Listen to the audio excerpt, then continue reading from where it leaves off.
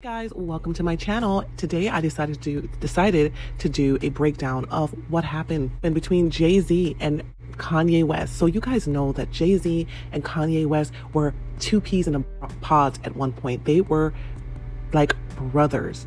And suddenly, as Kanye got closer and closer to Jay-Z's status, Jay-Z and Beyonce no longer hung out or wanted to be around Kanye, and removed basically all support from Kanye as he got bigger and bigger and bigger. And so I decided to look into what exactly happened, and it's quite interesting. So you guys, please watch the video that's coming up soon, and if you can, watch the full video so you can get the full idea of what happened. All right, guys, hope you guys enjoy the video. Enjoy.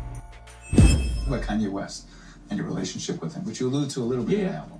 When's the last time you talked to him? I hate Kanye the other day, just tell him that he's my brother. I love Kanye. I do. It's a complicated relationship with us. Why is it complicated? Because, you know, Kanye came into this business on my label. So I've always been like his big brother. And we're both entertainers. It's always been like a little underlying competition there with your big brother there. But to be number one, I'ma beat my brother. Be number one, I'ma beat my brother. And we both love and respect each other's art too. So it's like everyone wants to be the greatest in the world. You know what I'm saying? And then it's like a lot of other factors that play in it. Basically, he was about to leave out the room, and he had played the songs. He's like, yo, after this song, Guru, I'm going to the lounge. I was like, yo, I got one beat to play. I got to play you this beat. I put it on. They just start bobbing his head to it.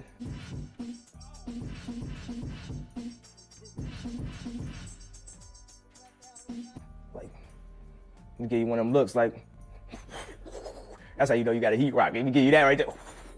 So then he said, H to the is O, V to the is A, for shizzle my dizzle used to dribble down the BA. So I went to the bathroom, right? I called my mom and said, Mom, we about to make it. We really gonna make it this time. It's about to be on now. He made crazy money off Jay's 2001 album, The Blueprint. It was classified as the biggest hip-hop album of all time, the one that was the highlight of Jay's career, and this was largely due to Kanye's dope beats. Don't fucking producers, man. This ain't no fucking game for me. I don't give a fuck about a nigga trying to classify me as a producer. My beats was whack at one point, dog. I wasn't always having hot beats. I learned how to make hot beats. I'm focusing on rhyming now. I'm gonna be the fucking best. And I'm gonna be charting with these niggas. I'm gonna come out number one. Hopefully, if it's not the first album, be the second album. If it's not the second album, be the third album. I'm not just trying to say I'm gonna come out and sell 10 million, but I'm gonna do everything I got in my power, and I got to one up because I just hear my beats first. Vision. He was already familiar with Rockefeller, so he went around the office, playing demos for different members from marketing to production.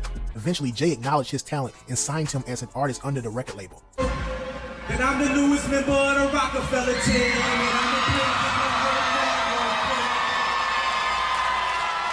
Jay later admitted that they only did that because they didn't want to lose Kanye as a producer to another label. But to be number one, I'ma beat my brother. Be number one, I'ma beat my brother. What artist of yours that you signed are you most proud of? Because you're responsible for a lot of careers out here. You have to say Kanye West, the most successful at this stage of his career, and his growth and the progress that he's made is like, it's unbelievable. You know, like when he first came in, he wasn't the artist that he is today. You know, but he always aspired to be from that moment. Like from the moment he walked through the door, when he was just the producer, not just the producer, when he was the producer, you know, he had it in his eyes. He was saying stuff like, you know, I am the savior of Chicago, and I was like, what are you even talking about? You don't even have a single. But you know, he proved to be prophetic in that way. You know, he proved to be prophetic in that way. You know. But I'm looking for the one. Have you seen her? My psychic told me she have a Serena. My psychic told me she have a Serena.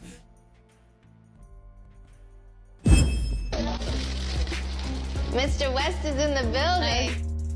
What's up? Hi. Met him, yeah, I think in 2002 or 2003. He was recording a song with Brandy, and I was her friend, and vividly remember, you know, hanging out with him. I mean, I was in, love with her before I even got to, ever talk to her. Can we just show a picture of that precious baby? Aww, she changes all the time. One day she'll look like Kanye, one day she'll look like me.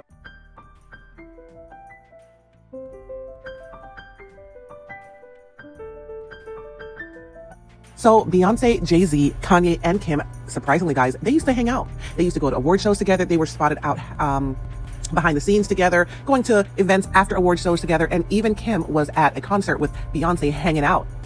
But I don't know what happened. Something happened once Kanye proposed to Kim Kardashian. Suddenly, after that proposal, the relationship turned sour. And some people believe that it's because Beyonce and Jay-Z saw Kim and Kanye as competition and wanted to distance themselves. Also, some people believe it's because Beyonce didn't like Kim. You guys let me know what you guys think. It's no secret that Kim tried everything she could to befriend Beyonce, but that didn't work. She didn't even attend Kim and Kanye's wedding, even though Kim specially invited her and engraved her name on a marble chair. Beyonce posted this picture on Instagram on the day of the wedding as a way of telling the world that she didn't really have an emergency. She just didn't want to go. I was hurt about them not coming to the wedding. I understand they was going through some things, but if it's family, you know, you're not gonna miss a wedding. I'm past it, but at the time I was hurt about it. Kanye West revealed quite the shocker last week. His daughter North West has never met Beyonce and Jay-Z's daughter Blue Ivy Carter. I can't say that they played together. Kanye obviously wanted both girls to grow up together and be best friends. But according to reports, Beyonce wasn't having that because she didn't want to expose her daughter to the lifestyle of the Kardashians. The fact that B ignored Kim at the awards and skipped her wedding have genuinely irritated Kim. Kim thinks that Beyonce has always been very arrogant and aloof around her. Kim always made a real effort to get to know her and Jay, but she was always left with a very cold feeling. Beyonce's red carpet appearance was timed separately from Kim's, as well as their distance inside the awards. But while his relationship with Kim affected his relationship with Beyonce, what finally broke them apart was when Kanye decided to fight dirty. You know me. I went down 7 years of my life of motherfuckers hating me for saying Beyonce had the best video. Beyonce, I was hurt. Because I heard that you said you wouldn't perform unless you won Video of the Year over me and over Hot They got all the motherfucking trophies, man. That's because he signed that contract. What contract? The one with Beyonce. You set up, man. No, if you don't sign, you don't give him a trophy, she ain't coming. Sometimes we be playing the politics too much and forgetting who we are. Just to win. Fuck winning. Fuck looking cool. Fuck looking cool.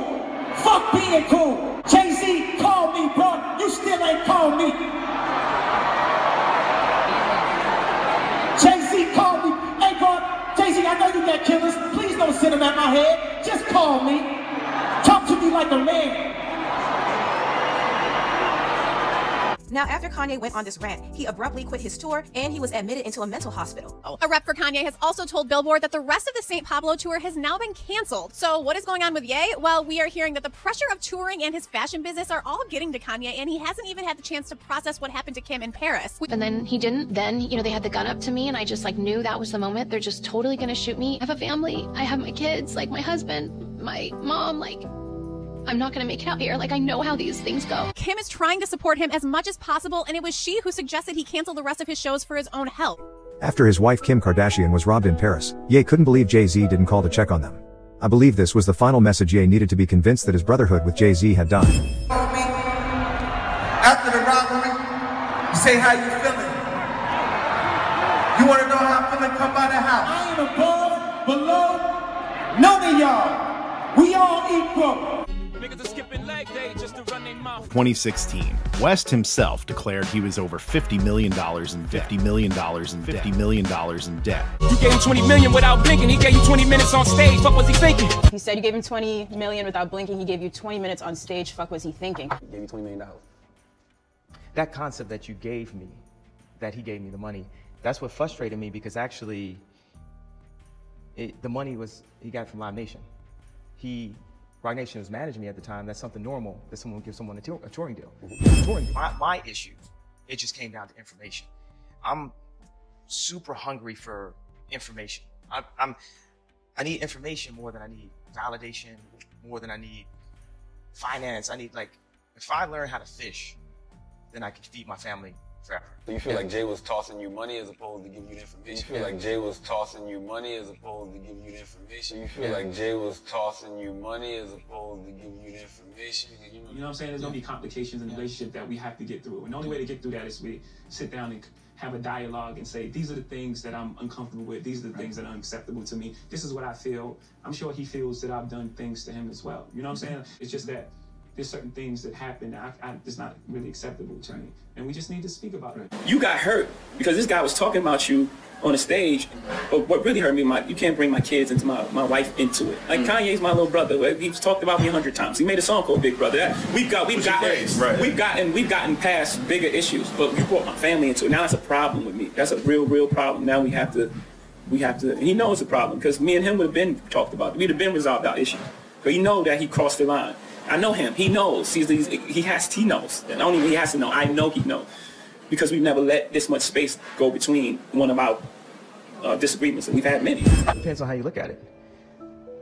If we're family, if we're brothers, and we are family, then it's your family too. Then it's my family. If we're business associates and then it was too far. Because I always feel like, man, I'm out here in Hollywood. I'm out here like my mom's passed. I don't know who I can trust. Kanye West, Grammy-winning musician, fashion designer, and now, billionaire. You not a boss, you got a boss. Nigga, you not a boss, you got a boss. If I wasn't shining so hard, wouldn't be no shade. Jerk, that shit hurts, I take it personally. Niggas rather work for the man than to work with me. They were putting together a special project, piece by piece, patiently building momentum. What was originally meant to be an EP turned into a monumental joint album between Kanye and Jay. Brimming with experimental production, lush samples, and an incredible sense of scale, the album was an announcement that Kanye and Jay-Z were the kings of their domain. The project demanded reverence, as the album would be called Watch the Throne. Jay-Z was the early winner with 2 trophies and then added a third during the main telecast last night at the 55th Annual Grammy Awards. He was honored for Best Rap Performance and Best Rap Song for his collaboration with Kanye in Paris, and for Best Rap Sung collaboration for No Church in the Wild off Watch the Throne, which the pair did with Frank Ocean and The Dream. You know, when we were doing Watch the Throne, I was there, you know, in service to Jay.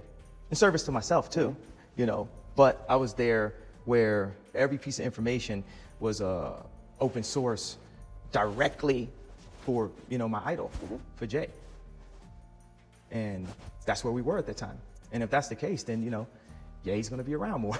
You know, I took New Day off of my next album, I took Otis on my next album, and we got into this big argument because he had this song called Holy Grail that he had Justin Timberlake singing on. And I was like, we need to put this on his album. And then he's like, nah. And that's why everybody knows Jay is very selfish. He wouldn't give that song. I'm like, man, I'm giving all of this. So what you're saying is Holy Grail was originally supposed to be on Watch the Throne? No, it was supposed to be on his album. Okay. And I said, we need this because we don't need to be losing like how LeBron and them had just lost in this championship. You wanted to make the album better. And that's where we were at the time. And if that's the case, then, you know, Jay's gonna be around more. You know, if I went off and, you know, started focusing on clothes and building my company and my, you know, my factory and my office and just focus on my family, all this, and, you know, that's what happened. So basically, in so many words, Kanye is basically saying that when he's in service to Jay-Z, when he is benefiting Jay-Z, such as the first album that he did that blew up Jay-Z, and even this album that he won 3 awards or more from, it's all good. They're brothers, they're friends, they're the best buds.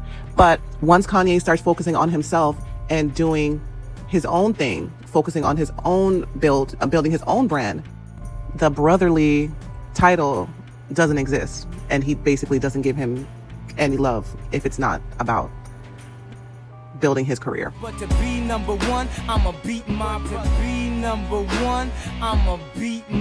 brother. In fact, his finances have skyrocketed past the $6 billion mark, which makes him the richest black man in U.S. history. Kanye's Yeezy shoe and streetwear empire are seeing a surge in value, and the fashion venture is worth $3.7 billion. That's just that one venture. The rapper also has a Gap apparel line that's worth another $1 billion. That will launch this summer. That shit is irking to me. Pride always goeth before the fall, almost certainly. Pride always goeth before the fall, almost certainly. Ripped away the shroud of secrecy about the fallout of her $1 billion divorce from Kanye and how it's affected their 4 kids. I'm bad at losing, I'm bad at winning, I'm always saying the wrong thing, and I wish Jay-Z was here to say something politically correct for me, but, you know, Now, after Kanye made these offensive tweets, he was restricted on Twitter and restricted on Instagram. His bank cut ties with him. Also, he lost very lucrative ties in the fashion industry. Adidas cut ties with him. Balenciaga cut ties with him. Vogue and Anna Wintour cut ties with him. He was also dropped by his talent agency. He lost various other deals with The Gap and Fortnite. Some reports say that his streams and sales have plummeted. His shows have been canceled. His documentary was shelved. Also, his interviews have been taken down. Not only that, Kanye's network has plummeted. After losing his Adidas deal, he lost around $400 million. So Kanye truly might be canceled for real this time after making those anti-Semitic comments. Kanye West, are we friends? Are we not friends?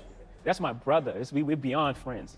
Really, like literally, my little brother is Kanye. And like your little brother, things happen sometimes. It's genuine love there. It's genuine love there. It's genuine love there. Do you and Jay still have a great relationship? Because you know you said that was your idol, but you know you work hard till your idols become your rival. You work hard till your idols become your rival. You work hard till your idols become your rival. So honestly, guys, it's safe to say that Jay-Z and Kanye West are not friends or brothers. And let me, after doing like some videos on Jay-Z, I did a video on Jay-Z vs Dame Dash, someone who he used to consider a best friend and went into the business together. Check out the video. And now I'm doing a deep dive into his relationship with Kanye West. And I'm starting to see a pattern here. I am starting to realize that Jay-Z's love language is business. And if you mess up his business, it's almost like you've messed up the relationship. I think his idea of love, I think his idea of showing love and being loving is forming a business with you. Kanye West was looking for a real relationship with Jay-Z that was, transcended business. But what he doesn't understand is that Jay-Z's idea of love and a relationship is business. It makes me want to do a deep dive into Beyonce and Jay-Z and their relationship, right? Because Beyonce, if I remember correctly, Beyonce got rid of her father because he didn't know how to be a father. He only knew how to be a business. He kept making it professional, kept trying to be a manager, and she wanted a father. So she married a man that believes love is business in Jay-Z. This is kind of interesting. It makes me want to look into their relationship and kind of break apart what's really happening there in terms of, is there really love there, or is it like familiarity, right? Is Beyonce really happy if this relationship, basically if she's not in business with him, there's no love there. He doesn't know how to have love outside of a business. You have to be a business for him. So how does Beyonce feel about that? And I'm going to do a deep dive into that. So please make sure you like, comment, share, and subscribe to the channel, and click the notification bell so you can get notified when I do make a video on that. All right, guys, I hope you enjoyed this video. Thank you, guys. Peace.